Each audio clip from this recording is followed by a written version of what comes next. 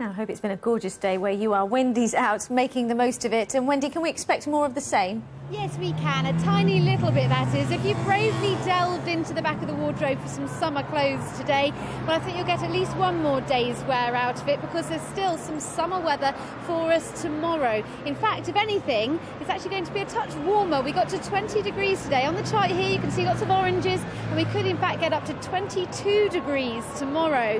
But it's still April, don't forget, and southerly winds bring that warm weather, then get replaced by northerly winds bringing colder weather for Saturday, so much more seasonal temperatures by the bank holiday weekend, I'm afraid. But for now, beautiful evening. It's very lively here in the West End, some lovely sunshine, a fine night follows on, and temperatures are on the mild side, 7 degrees in the countryside, 11 degrees in the towns and the cities. And so we get off to a warm start to the day tomorrow, some bright sunshine to begin with, but once again I think it will go a little hazy as it did this afternoon, but still feeling nice and warm. If you're out on the beach at Southend, perhaps a little chilly there, 15 to 17 degrees. In town though, 22, perhaps 23 degrees.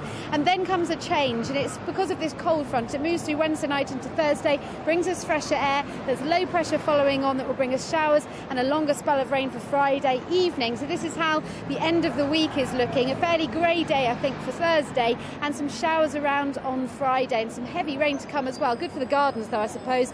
And then, as I say, it looks like it's going to be turning a little colder for Saturday. There will be some sunshine over the bank holiday weekend. It just won't be quite as summery as it is here right now. Well, it is a bank holiday. Wendy, thank you.